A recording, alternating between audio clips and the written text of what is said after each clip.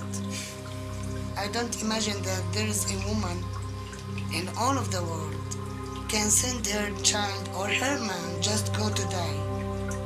Do you think we are working all of this life to give them something and to let them die in a minute? Can you?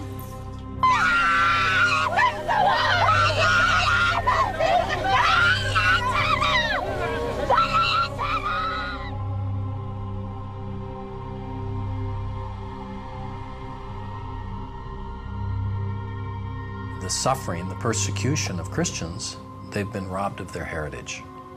They've been robbed of their ancestral lands. They've been robbed of their culture. Some of the first converts to the teachings of Jesus were Palestinians. So that's how long Christians have been in that land. Their quarter, the Christian quarter, has been really, really decimated and taken over and sliced up. That has really bled the Christian community to where they're less than 2% of the population now. The presence of a Christian community within the Holy Land, can you imagine, where Jesus first stepped foot, will no longer be there.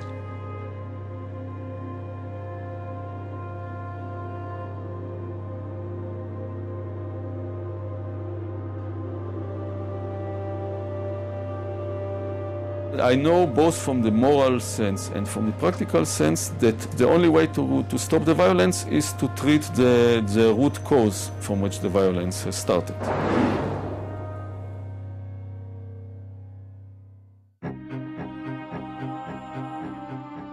The number one myth that Westerners have about this conflict is that Arabs and Jews have been fighting for thousands of years and they're going to continue to fight. This is really quite bizarre because all it takes is a little bit of reading of history to find out that this just isn't true. There is no congenital historical enmity between the Arabs and the Jews. The Jews flourished in the Arab world at a time when they were being persecuted throughout all of Europe. At the end of the 19th century, because of anti-Semitism in Europe, European Jews began to try and figure out a solution to the Jewish problem. A very small minority adhered to Zionism, the idea that the only place in which they could be safe is within a Jewish state. Zionist Jews actually had a design on the land of Palestine, the idea of creating a homeland for Jews in the land of Palestine. And this is really the beginning of the conflict. The mainstream Israeli Jewish society believed, because that's the way they had been educated, that Palestine was empty, had been empty when the Jewish settlers came there. Who paid the price when they settled there? Is it really true that Israel was a land without a people for a people without a land? Palestine was not empty. It was a land populated by Arabs who had a high level of culture, high level of education. With farms and markets and towns and villages and roads and commerce and lots of interaction with the rest of the world. The population was overwhelmingly Arab.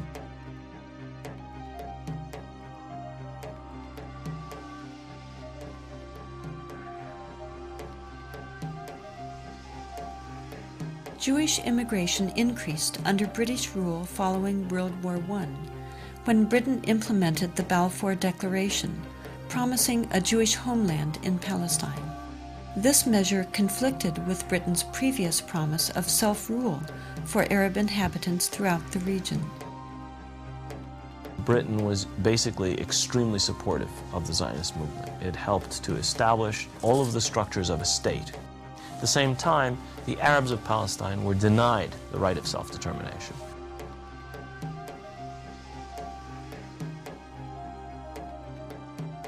The Palestinians saw a European power decide the future of a non-European territory, in flat disregard of both their presence and wishes. In the 1920s, as land was being stripped away from local residents, the first clashes between Palestinians and Jews began, and would continue on for years to come.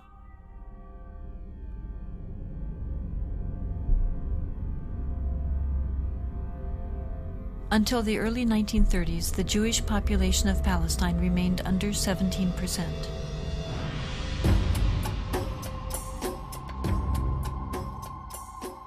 Hitler's rise to power in Germany completely changed that. In just 5 years, 174,000 Jews flooded into Palestine, doubling their population.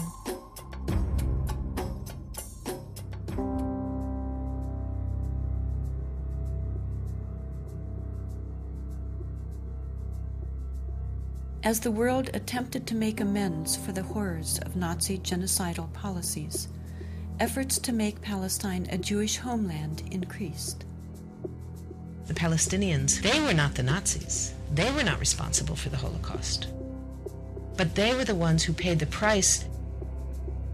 In 1947, with the conflict spiraling out of control, Britain decided to turn the problem of Palestine over to the United Nations.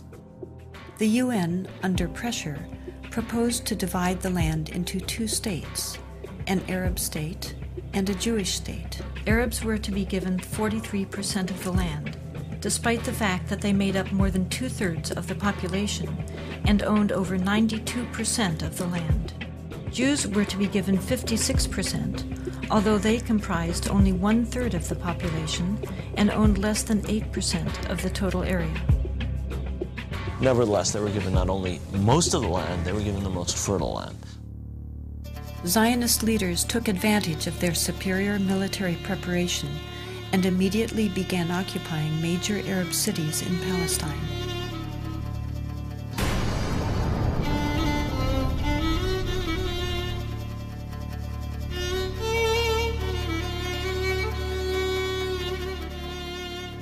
I was among the people that conquered Akko. When we were walking around, we entered the flat. There was a pair of shoes of a small child, maybe 2 years old. They didn't have time to put on the shoes, so they left the shoes and they ran away. They left everything.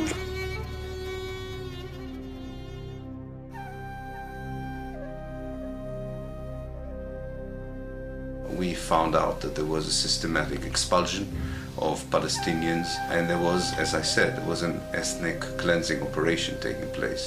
The most infamous campaign was the massacre at the village of Deir Yassin, where over 100 men, women, and children were systematically murdered. هذا البيت ما كان متخبين فيه أنا وولادي وأخويا موسى. ما كليت أنا معدنا أخوي موسى مشان نتونس بالله فيه. هذا البيت. أجي قال من لما كنا بالبيت كنا مش كسر خبطنا الكنبلة وجينا صوبتنا وبنت الصوابت اللي مسحوا ولادي. وكان بعد ما راحت المراكز الحالة كانت كسروا الباب عليهم وطلعونا. بدهم يقتلوا أخوي موسى ضربوا فيه على وجهه يقتلوه. اتناولت 250 ليرة من عدة. وقلت يا خواجه بس مشان الله الطالب بدها قلت ليش؟ قال لي كثير انت كويس هات المصاري بارس اخوك الحنو شو تسوي فيها اخوك الحنو اجراك يا ويلي هي زبطك على السلام تحيي وذاك اليهود حط لك الخمس سير ويكون راسك في موسى قدامك حط لك 5 مليون تحت راسك.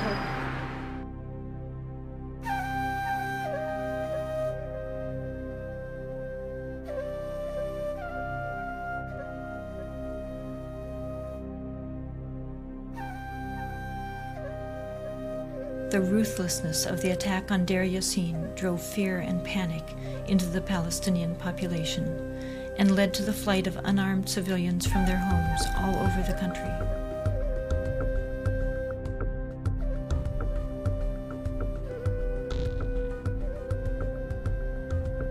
As a result, maybe 300 or so thousand Palestinians had already been expelled before the first Arab soldier entered Palestine. Some of the neighboring Arab armies finally intervened after May 15, 1948, when Israel officially announced its statehood. Although there was a lot of war rhetoric on the Arab side, very few soldiers, Arab soldiers, were sent into the battlefield. And actually, for most parts of the war, there was superiority on the side of the Israeli army.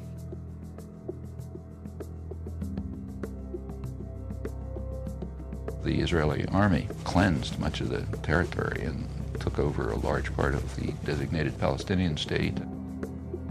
The new state of Israel encompassed 78% of the total land of Palestine. The West Bank came under Jordanian control and the Gaza Strip under Egyptian dominion. Although a truce was declared between Israel and the Arab states, true peace remained elusive, as over 700,000 Palestinian refugees languished in nearby camps, often in sight of homes to which they still held the deeds and a deep desire to return. Most of the deserted and evicted Palestinian villages were erased from upon the earth and were either turned into Jewish settlements or into fertile land. Of the 500 Palestinian villages in what became Israel in 1948, 400 were destroyed. These efforts to destroy the possibility of their returning home were countered by the United Nations, which continues to affirm their human right enshrined in international law and morality to return. A Palestinian who had lost her land or lost his land as the result of the creation of Israel in 1948 cannot come back even for a visit. I can go back to Israel as if I were returning and claim immediate citizenship, having no historic tie, speaking no Hebrew, knowing no one in the country, having no family who ever was there. All that one needs is being Jewish, a religious group like any other.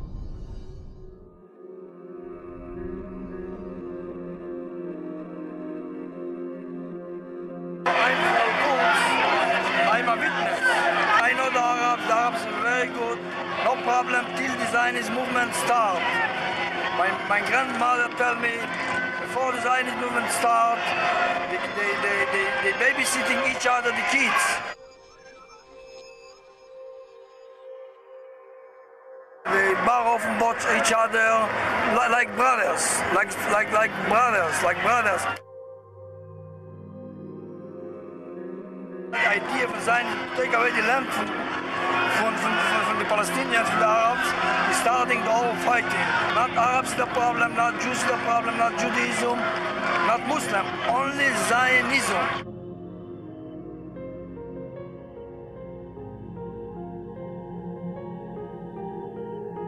The events of 1948 were a defining moment for the Middle East, and from that point onward created instability throughout the region. Violent tensions continued and led to another war in 1967.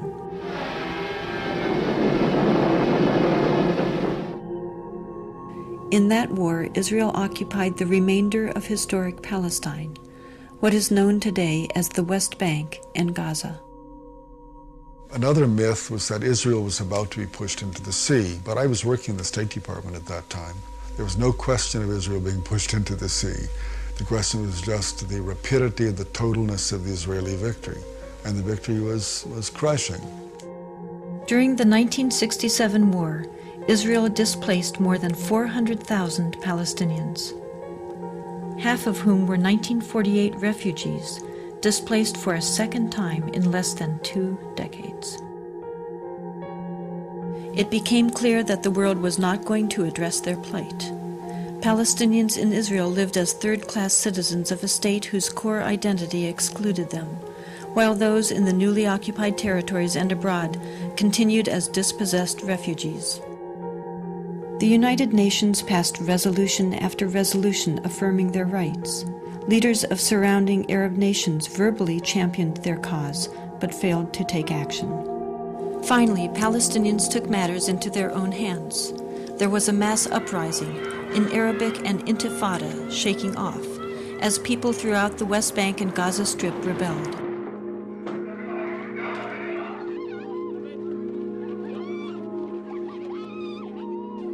The Israeli government adopted a strategy, in the words of Defense Minister Itzhak Rabin, of might, power, and beatings, which became known as the break the bones strategy.